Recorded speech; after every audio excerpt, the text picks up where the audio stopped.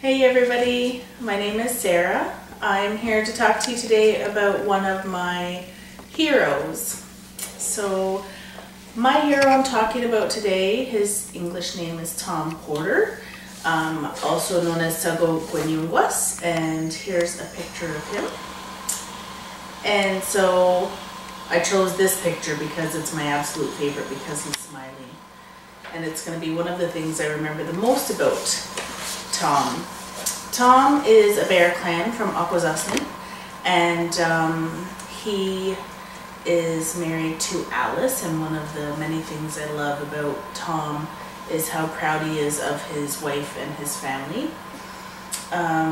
He is the founder of what we call Ganajoharege, a Mohawk community in New York State, and I'm going to talk a little bit about the background of Tom and some of his credentials, but also about the things that I really admire about him. So Tom is an author. He has a number of books, and I love that because I'm a writer, and I hope someday I'll have a book. And he has won a lot of awards in his life. So a lot of his awards that he has received are based on his involvement in the services that he provides, the love and attention that he pays to the earth and the preservation of culture and language, and just being a very good role model of displaying courage and sensitivity and ambition. So he has held a lot of positions in his life, being a sub-chief, a director and a teacher at schools. He's sat on the Mohawk Nation Council of Chiefs, and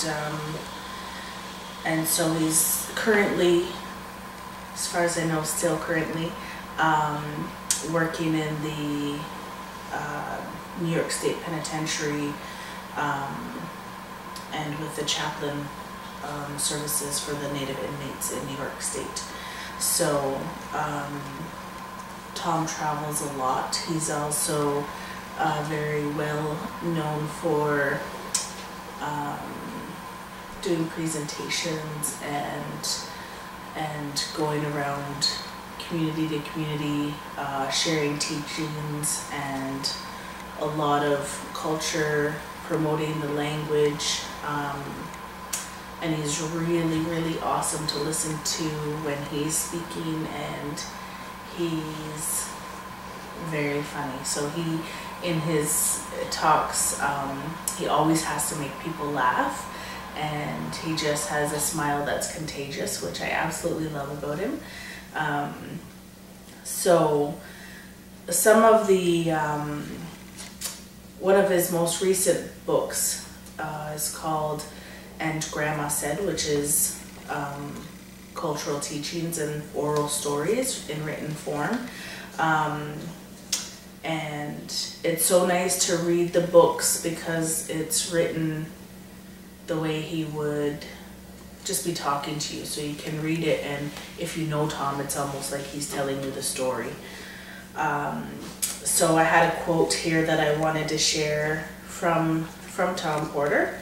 And he was talking about how people need to find a spiritual connection to the life of this universe and embrace it.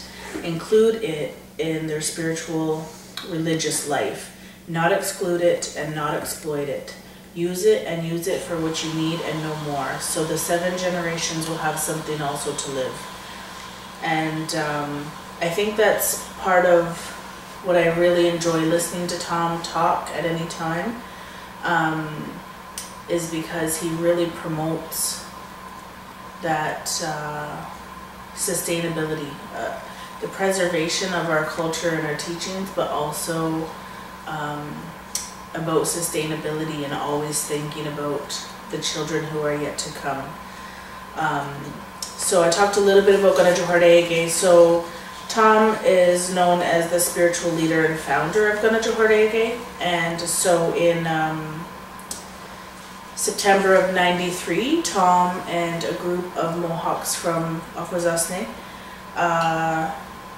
had went to Ganadjo-Jorege. It translates to the place of clean pots, and it's located just outside of Fonda, New York, and right near Canajoharie.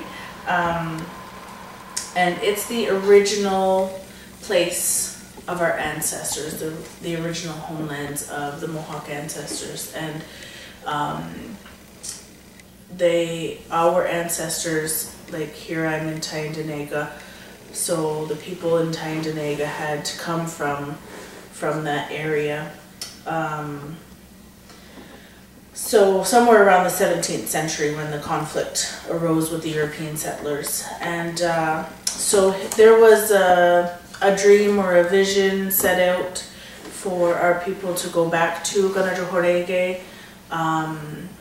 just to be where our ancestors come from, right? So that is what they did in 1993. And they had purchased an old farmhouse, and I have a picture here because I really think visuals are really good. This is one of my very favorite places. I love to go here. So this is the farmhouse. So there's like 3 farmhouses that have been joined together into one, and it's been made into kind of like sort of communal living area. There's also they have like the barns, and they've planted gardens and have their farm animals, but in the setting of the farmhouses, they've made it so that there's a craft store in one part of the house, there's the bed and breakfast in another part of the house, and then I guess it's sort of a house. It seems funny because it's 3 houses. But in another section, it's more like dormitory area. So it has a big sort of like a meeting room, and also a really nice big kitchen so that people can come there and they can stay at the bed and breakfast if they like, or they can stay in the dorm room, and you can go and cook in the kitchen, and you can, I love because you're at the bottom of the mountain, and so you can walk up the mountain into where the spring is. One of my favorite places. It's so peaceful and quiet,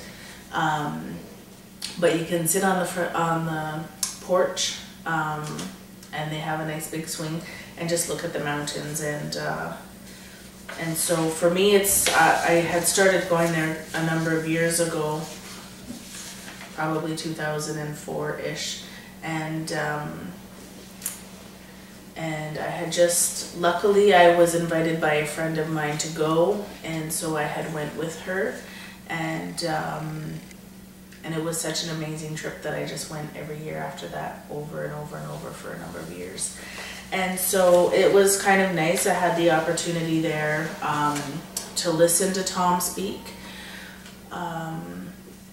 in such a casual setting where it wasn't like a presentation. It was just sitting around and being silly, and you just learn so much from any time that he talks. So it's kind of nice. It's known as like a non-profit, I don't know, because it's not really like organization, but it's a non-profit building, and its main mission, I guess, is to promote the community-based living, and based on traditions and culture, and so basically to contribute to the preservation of the Haudenosaunee people, and so it's a place where people can gather. I know they have a strawberry festival every year, and it's a time to gather people of all walks of life and it's also used as a fundraising opportunity for Gana Johorege. And it's so nice that they have, you know, different performers come in, lots of singing and dancing and arts and crafts to share, and it's just a nice time to get together and visit with people from all over. So that's that. And so I would like to talk, I guess, a little bit about why I would say that Tom is one of my heroes. And I think the main reason is because Tom had this dream, and he just pushed through any and all obstacles and barriers and made that dream become a reality. And he follows his heart all the time, even when he's unsure of where or why it's taking him in a certain direction. He knows that he just needs to follow his heart, and for me, I admire that very much, and that's what I try really hard to do in my life, is just to follow my heart. So that's one of the things that I really admire about him. Also, he's very welcoming. He welcomes anybody and everybody into his space, and he shares everything that he has. He shares his knowledge, and he treats everybody like their family, because to him everybody is family. And I feel like that's what I try to grasp in my life and try to promote in my own life as well, is that we'll never make friends if we don't talk to the strangers, right? So always to welcome people in and understand that everybody has their own story to tell, and we all have something to learn from each other. So and at any given time, a stranger can become your family. So it's kind of really cool concept, and I've seen it happen in my own life, so I know that it's true. And I really think that I've been blessed in my life with great mentors and teachers, especially people like Tom Porter, because they've taught me those beliefs and I guess the morals and ethics that I have. So yeah, it's I think that the fact that Tom is very very well known, very well spoken, he speaks his truth all the time, and he's very open to listening to everybody's opinions and everybody's story, and he just makes everybody know, I guess, because it's not really that he's making people feel, but he makes people know that they are an important part of this whole puzzle of life. So I was going to also leave you with another quote from Tom, and I had seen this on a video. I didn't get to see this one in person, but on a video. He says, "When the sun goes out, we all go out. When Mother Earth don't grow food, we all starve.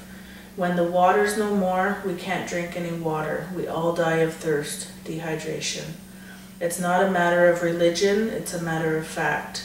So if nobody does anything, we're all gonna die. So all we're saying is that we hope everybody don't die. In order for them not to die, they have to change, including us Indians." And so he was talking about the environmental issues and the topic of spirituality versus religion. And it's not about one religion being right or wrong. And it's not about anybody knowing more than anybody else. It's about the real fact of nature and environment, and how we can't survive without a healthy environment. And so I really liked that quote specifically because I, for one, feel very connected to nature. I feel like almost everybody that I know anyways has a connection to some piece of nature, whether it's the water or the trees, or they love watching the clouds. It doesn't matter. Somebody or everybody is connected to one piece somehow. And so I know that environmental issues are a really big deal. We all see the changes that are happening. We all know how, I want to say, little respect sometimes it seems like we have for the earth because of how fast-paced we are becoming and how disposable everything is in life now. And so as much as I don't claim myself to be an environmentalist by any means, I know that the environment is very important for all of us, and so that quote really stood out for me. And so with that, I'm going to say that's all. So thank you for listening, and we'll see you again soon.